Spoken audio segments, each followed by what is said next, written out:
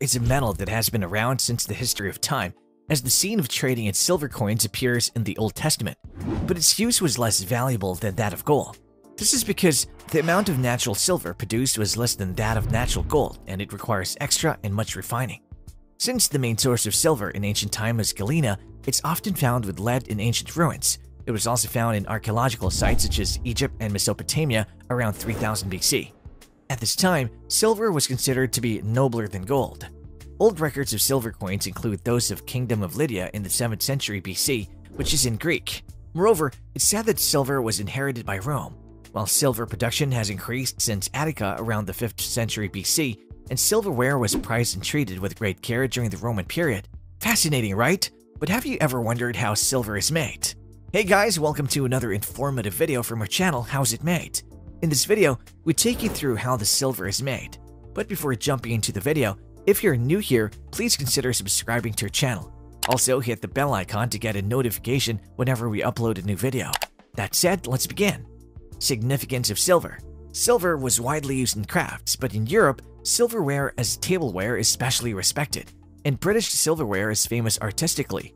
It has been used for a long time in India, and it's known that there was already a store dealing in silverware and silver ingots in China around the time of Tang and Song. However, while gold symbolizes the sun, silver is associated with a crescent moon because of its color, worshipped as the goddess of the moon, and revered in medieval alchemy. Meanwhile, like the global trend, silver was not used as much as gold from ancient times to the Middle Ages. Precisely, silver mines were developed in various places during the Muromachi period, and their production value increased sharply. Origin of the name silver. The element symbol Ag for silver is taken from the Latin word argenta, meaning white, which comes from Argos, and the French word argent is also derived from Latin, whereas the German word silber is said to have come from the Assyrian word sarpu, which means silver. Existence of silver. The abundance of silver elements is very small. In addition to being naturally produced as natural silver, it's mainly produced in the form of sulfide. The main minerals are argentite, brittle silver ore, antimony sulfur ore, and chlorargyrite. It's also contained in some ores such as copper, lead, and zinc, and a considerable amount is obtained as a byproduct when refining these metals. The world's largest producers are Mexico, Peru, Australia, the United States, and China, which account of the world's gross domestic product. Making of silver. Manufacturing method. Refining from silver-containing ore includes the mixing method, cyanidation method, and dry method, but the mixing method is not often used. Cyanidation method, natural silver, silver chloride, relatively pure silver sulfide, etc. are used as raw materials. Generally, there are many impurities in the raw material ore, and the collection rate is not good. Therefore, it's crushed as finely as possible. The concentration of cyanide solution is increased 0.3 to 0.5%. The leaching time is lengthened by sufficiently stirring, and oxygen is taken in to increase the yield 80 to 90%. Since the cost of refining is higher than that of gold, independent silver refining is rarely performed, and it's refined together with gold.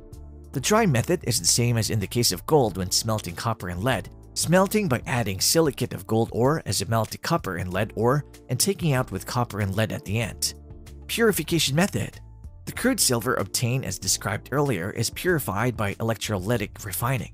There are several silver electrolysis methods, but in each case, a silver nitrate solution containing nitric acid is used as the electrolytic solution. The electrodes hang the positive and negative electrodes alternately. In the meantime, silver may develop into a dendritic shape in short circuit, so attach a device to scrape it off and put it in a cotton or muslin bag to electrolyze it to prevent contamination of the electrodeposited silver. The obtained silver is collected and melted to obtain electric silver. Purity is usually 99.99% or higher. Nature of silver. To be precise, silver has the second largest malleability and ductility after gold and can make foil with a thickness of 0.0015 millimeters. Also, 1 gram of silver can be an 1800-meter line. When melted, it occludes a large amount of oxygen in the air and releases it violently during solidification. The thermal and electrical conductivity is the highest among metals. It's stable to water and oxygen but becomes black silver oxide AgO with ozone and black silver sulfide Ag2S with silver and hydrogen sulfide. It doesn't react to hydrogen, nitrogen, carbon dioxide, etc. even at high temperatures, but it's attacked by halogens. It dissolves in nitric acid and hot sulfuric acid and becomes silver nitrate and silver sulfate respectively. It's insoluble in alkali but soluble in melted sodium hydroxide in the presence of air. The oxidation numbers of ordinary compounds are 1 and 2, and some of them are 3. Use of silver. Silver is a good conductor of electricity and heat and has a wide range of uses as a metal material due to its good workability and mechanical properties. Currently, more than 70% of the world's gross domestic product is used for industrial purposes, and the rest is used for money. The cultural history of silver. In the history of human culture, just silver is said to be the second most valuable metal after gold. Silver, like gold, has greater aesthetic value than economic ones, but has also been valued as a currency material for various decorations and accessories. Due to its luster, the term silver in many languages means white shining metal. Silver is also said to symbolize pureness and innocence, and in Catholic churches, religious ceremonial equipment and bells are made of silver. And in contrast to the connection between gold and the sun, silver was thought to be associated with the moon, and it was thought that silver would grow under the influence of the moon. The association between silver and the moon was already common throughout the ancient Near Eastern world, and the Egyptian moon goddess Hathor was made the goddess of silver. On the other hand, it was said that the bones of the gods, including the sun god Ra, are made of silver. In Greek mythology, gold belongs to the sun god Apollo, while silver belongs to the moon goddess Artemis. This goddess is said to ride in a silver chariot drawn by Hakuba, run in the night sky, draw a silver bow, and shoot a silver arrow of light. And alchemists in medieval Europe called silver the moon goddess Luna or Diana and made the Yubari moon a symbol of silver.